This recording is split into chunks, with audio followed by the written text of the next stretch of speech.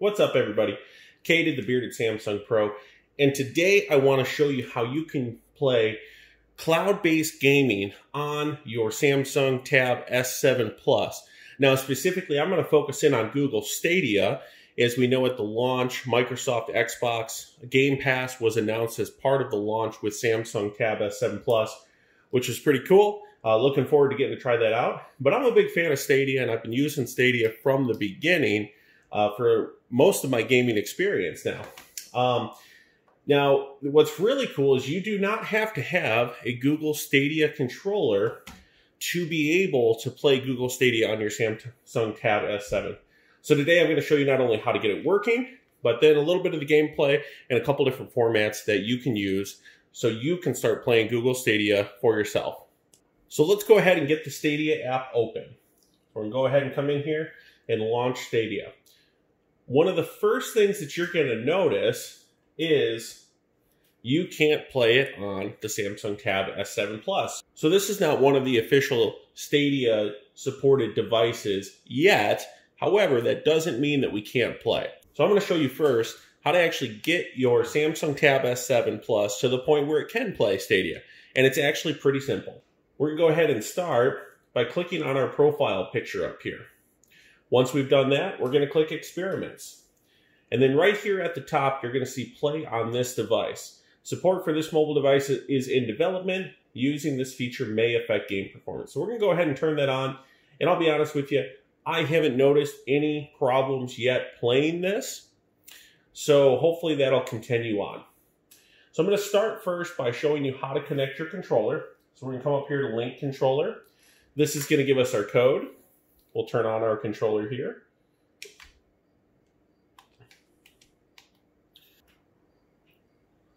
All right. And now, as you can see, we entered that code and we're linked now. So this is pretty cool. Now I can actually control with the Stadia controller once we pop into a game. We'll go ahead and just do hit command. I'll tell you right now, I'm a little slow on the gaming, so I'm probably not going to do that great. We're going to go ahead and let's just jump right into it. So as you can see, I'm using this to control everything that's happening on the screen. And this all actually goes over Wi-Fi. So my controller here is connected to the Wi-Fi, as is my device. This helps reduce the latency so that when I'm actually hitting buttons here, I don't notice it when I'm actually playing the game. It's pretty cool technology, something I've been really excited about. And if you guys haven't given Google Stadia a go yet, I highly encourage that you do. But let's go ahead and jump in and see how it looks, how it plays. Now, one of the cool things I will tell you is playing games, any games, on this screen and with this sound is absolutely awesome. This screen is gorgeous. Definitely one of the best screens that I've ever had. Really the best screen ever that's been on a tablet or a mobile phone. The 120 hertz is gorgeous, makes for great refresh rates. Let's go ahead and crank this up and see how it sounds.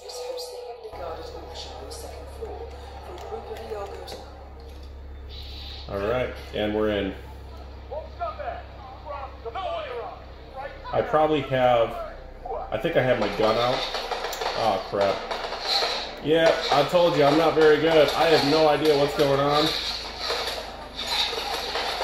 We'll just shoot a couple people. I'm gonna die. You know what, though? It's not about how good you play the game. It's about the fact that you can play the game. So this is pretty cool. So this is one variation, is using the controller.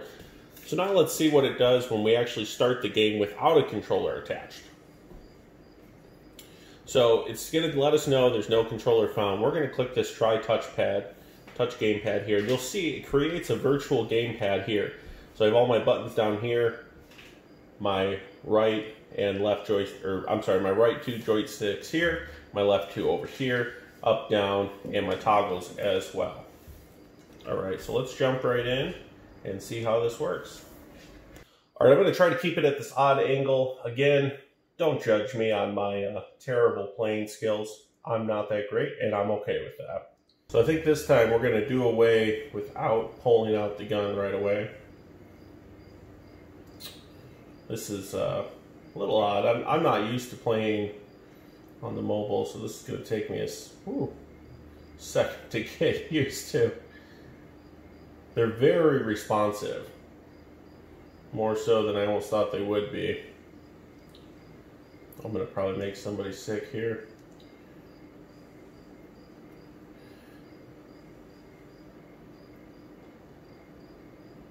Trying to pull up my weapon. Yeah, let's get that bad boy out. Let's just start shooting some people. How's that sound?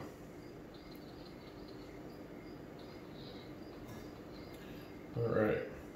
So if you're as bad as me, probably don't want to do this. Alright guys, so obviously I'm not very good at video games. Yep. Not going to change my career now. But that's what it looks like to play using the touchpads that are actually on the tablet itself. I want to try one other variation. I'm not sure if this is going to work or not, but I'm going to go ahead and try it anyways. And I want to see if using the keyboard cover case will allow me to use your traditional AWSD configuration. So let's go ahead and try that now. So I've got the keyboard case connected now, and let's go ahead and see if this will actually allow us to use the keyboard instead of the touchpad or even a game controller as well.